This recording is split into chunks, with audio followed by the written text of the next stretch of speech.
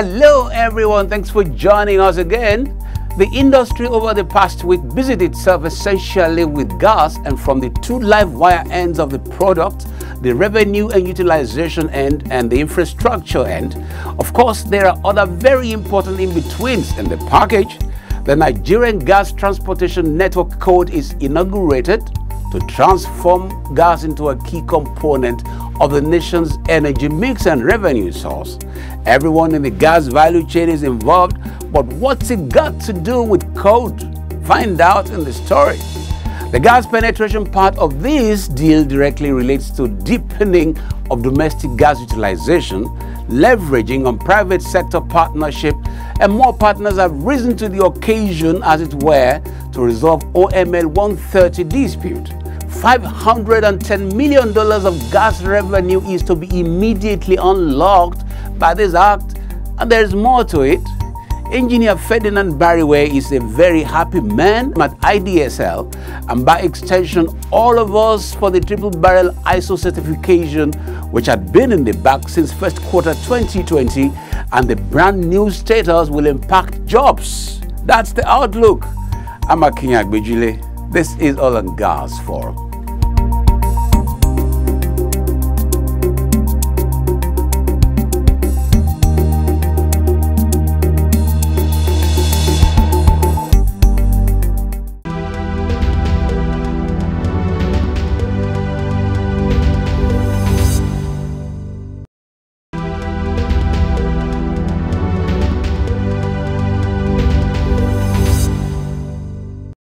Let's take responsibility to stop the spread of the virus. Wash your hands frequently with soap under running water for about 20 seconds.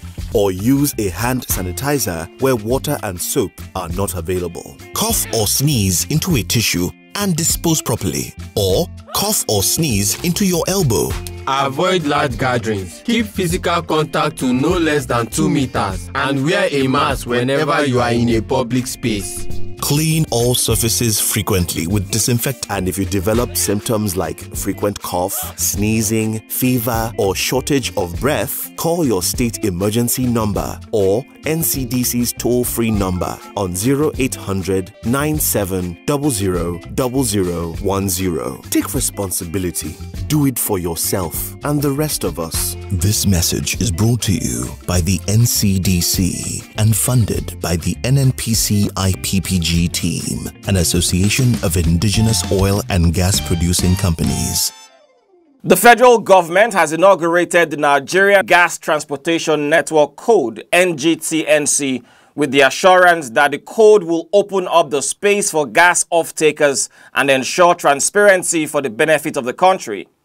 Minister of State for Petroleum Resources, Chief Timipre Silva, made the commitment at the launch of the Nigerian Gas Transportation Network Code, NGTNC, which is designed to enhance the use of gas as a catalyst for national economic development.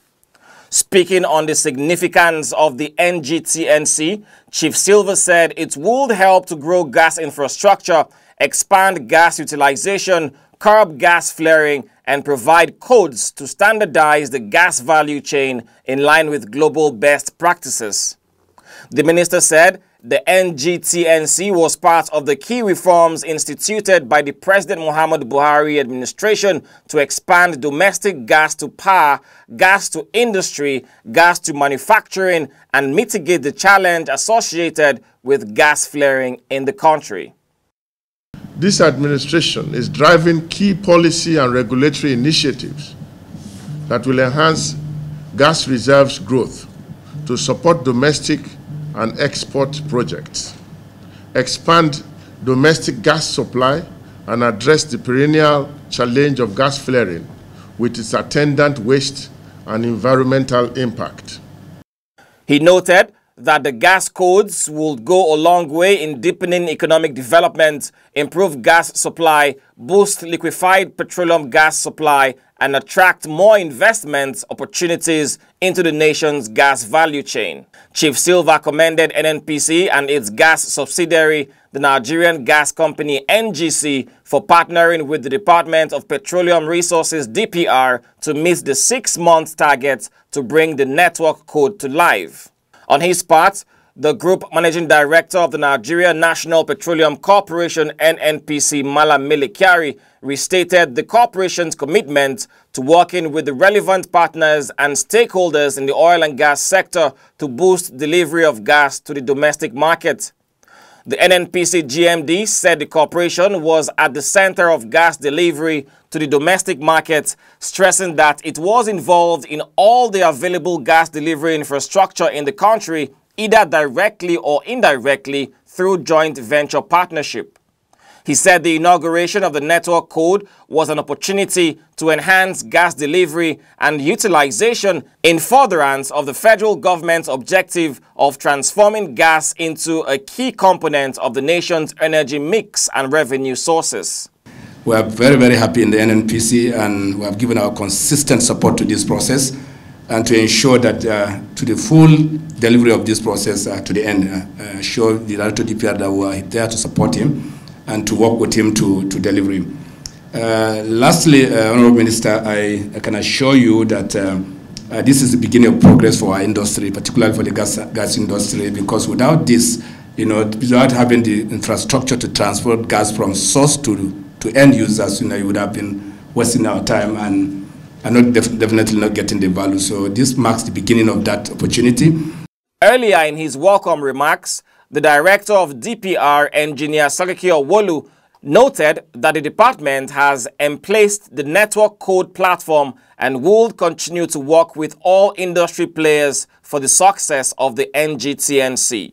We put the code in such a way that every Nigerian, every corporate Nigerian or individual have access to this code and have access to gas if he so wish.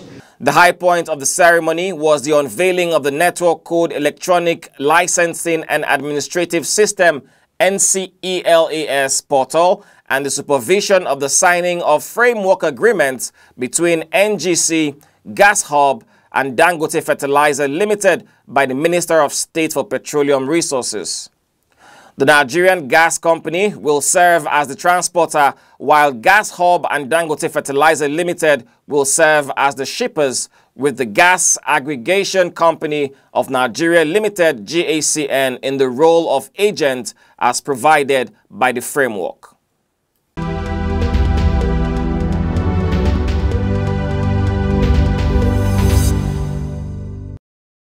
The Minister of State for Petroleum Resources, Chief Timi Pre-Silva, has said that more public and private sector collaboration will be encouraged as Nigeria steps up efforts to realize its target of boosting domestic gas utilization.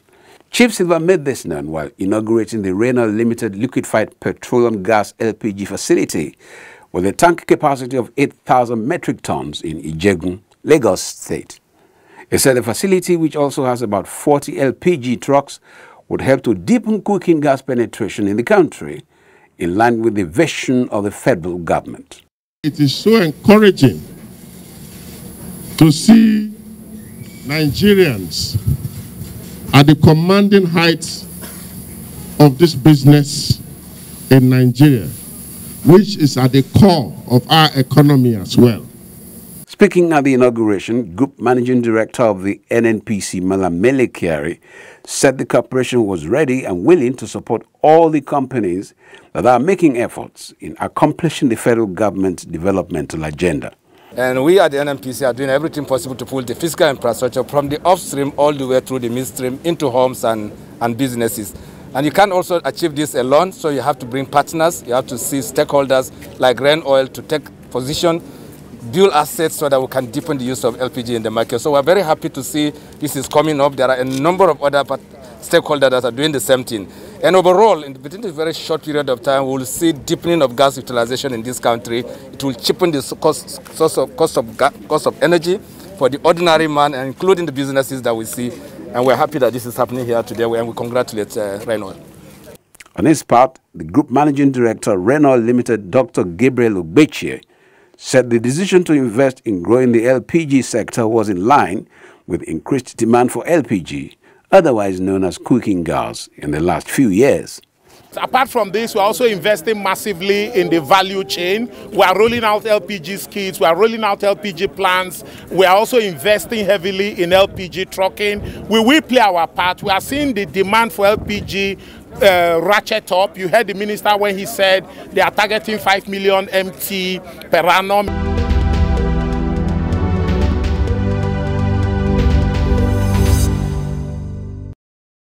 In its bids to meet the target of revving up production to 3 million barrels per day and unlock gas revenues to the tune of about $225 million in the short term and $510 million in the long run for the Federation, the Nigerian National Petroleum Corporation (NNPC) has reached an accord with its partners, China National Offshore Oil Company and South Atlantic Petroleum, to settle all outstanding issues surrounding the development of oil mining lease OML 130.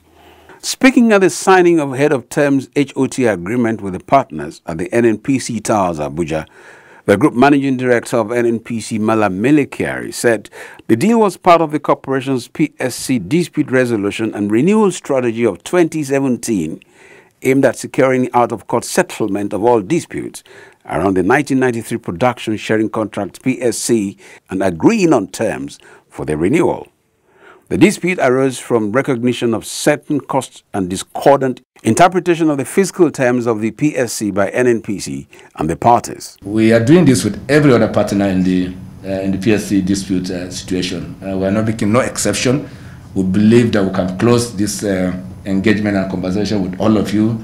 And more so, the ease with which we reach understanding with the senior Sapetro group, is unprecedented. And that means that we can easily have a closure, and that brought us to the signing of the HOT today. In his response, the managing director of CNOOC, Mr. Z. Vincent Wensheng, said the agreement had opened a new chapter in his company's relationship with NNPC, stressing that it has provided a win-win situation for all parties. This one, the milestone time, it's meaningful is, open or create a new picture for the near future. On his part, Managing Director of Sapetro, Mr. Toyin Adenuga, said the resolution of the dispute was a very important step towards further development of OML 130 and other new fields, as the terms are now clearly spelled out. One of the things that this had impacted on in the past is future development of new fields, because the terms were not certain, and we needed to be sure that indeed we have the right terms for future investment.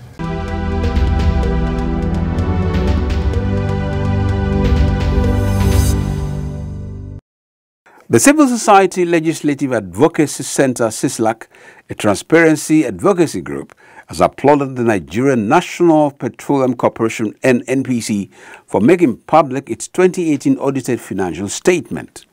The group, in a commendation letter signed by its executive director, Mr. Awal Ibrahim Musa Rafsanjani, stated that it was encouraged by the corporation's increased emphasis on transparency, accountability, and inclusion. CISLAC further stated that as the local chapter of Transparency International in Nigeria, it decided to acknowledge NNPC's stride towards deepening transparency and accountability because it was in alignment with its vision and advocacy. The group pledged its support for the corporation's commitment to repositioning the oil and gas sector and pursuing the passage of the long-awaited Petroleum Industry Bill.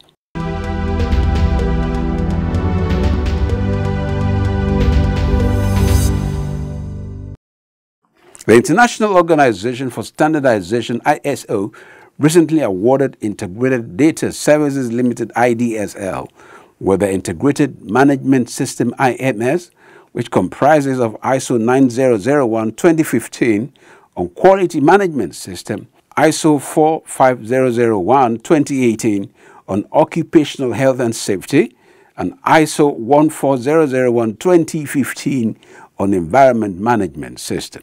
As part of the new management's commitments on assumption of office to make IDSL operations conform to world's best standards and practices anchored on the transparency, accountability, and performance excellence mantra, steps were taken to ensure that IDSL becomes ISO certified. The Managing Director of IDSL, Engineer Ferdinand A. Bariway, stated this at the ISO Award presentation ceremony.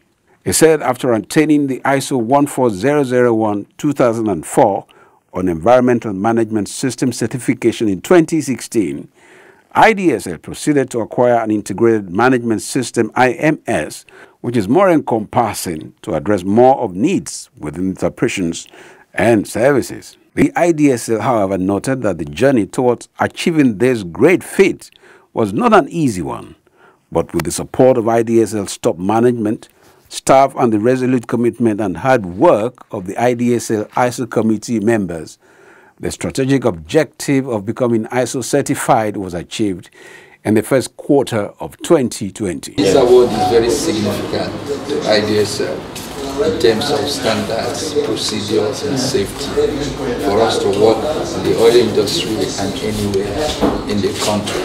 With this, we are qualified to apply for work internationally and any of the IOCs in terms of standards, procedures, and safety that we have in IDSL.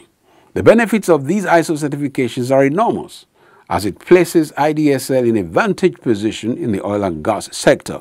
The MD noted that the new status will open up the company to attract more jobs both locally and globally.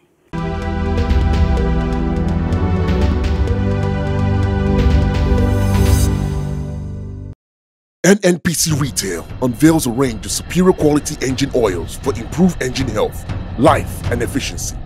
The NNPC lubricants, specifically formulated to give dependable all-year-round engine protection, cleaner engines, oxidation resistance and discrepancy, turbocharged for high-grade performance, suited for motorcycles, automobiles, medium and heavy-duty stationary units. Buy NNPC lubricants, the energy to run for longer.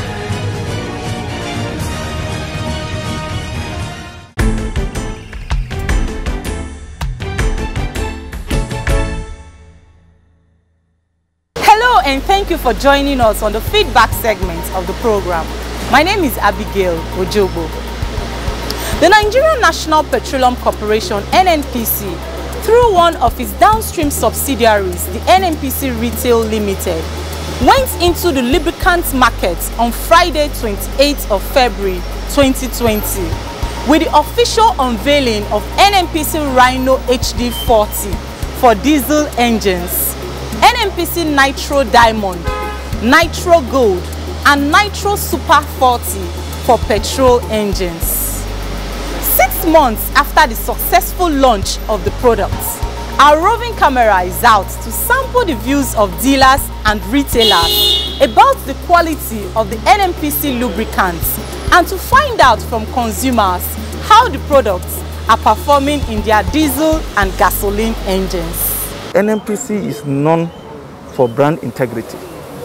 NNPC cannot compromise the quality, and I can assure you that the quality is the best you can get, not only in Nigeria, but I can assure you globally. The diamond, they have the 4 liters and they have the 1 liter of it, and people have been using it. I think it's nice. They recommend that the oil is very okay. So I can travel with confident with the oil. So I'm satisfied with the oil, and that's why I introduced them to my friends. The NNPC Mega filling station, I use there normally do my service, and that place is very okay for me to do my service. Since when I'm using there, I didn't have any problem in my car. If they buy them, if the thing is good for them, they will just tell other people like our product is okay. Because even yesterday, so some people when they come, they say they have never used this engine oil before, but one of their friends told them that they use the engine oil, so the engine oil is good. People are patronized us and they continue to patronize us. And our sales have been improving on a monthly basis. We are showing an increase of not less than 10% cumulatively on a monthly basis.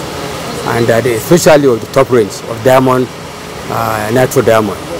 Yes, so the demand is so high that customers keep coming back to buy and buy and buy.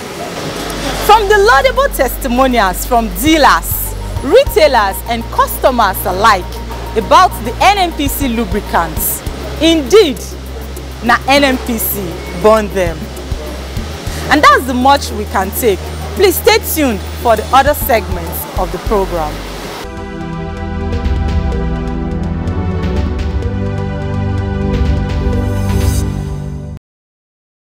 Hello, welcome to this segment of the program. My name is Faith Ayuba. Did you know that the 1977 Indigenization Decree made the Nigerian National Petroleum Corporation, NNPC, to control majority stake in the entire Nigerian oil and gas industry? The NNPC's operations were examined by the 1980 Crude Oil Sales Tribunal and recommended the establishment of subsidiaries. Did you know that in 1981, the NNPC created subsidiaries for exploration and exploitation, refining and petrochemicals, gas, marine transportation, research and engineering? Despite the global oil glut in the early 1980s, the NNPC found itself on a stronger commercial footing. Now you know. Please stay tuned.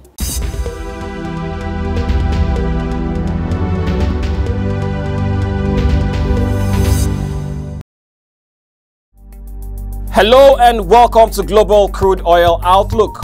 Crude oil prices fell after the Organization of the Petroleum Exporting Countries, OPEC, said it envisaged demand to drop more than expected, although data showing a decline in U.S. inventories lent support.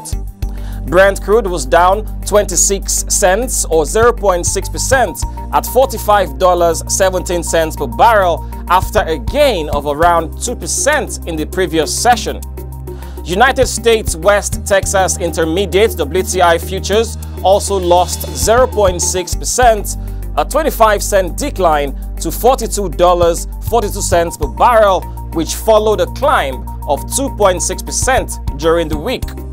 OPEC said in a monthly report that world oil demand will fall by 9.06 million barrels per day this year, more than the 8.95 million barrels per day decline expected a month ago.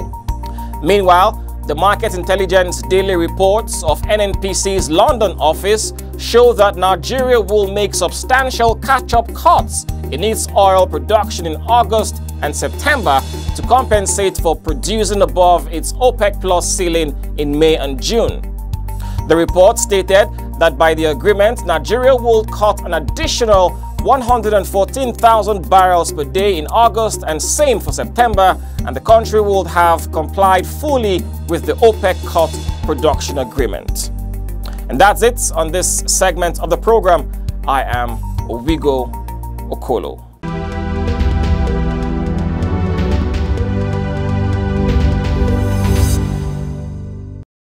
That's about all the stories on Oil and Gas Forum for this edition. Thanks for joining us. Quite a bit of takeaways, as a matter of fact. Gas is coming to your neighborhood courtesy of LPG soon, so watch out. Responsibility is to keep safe. By the way, it's good to be back. See you next week.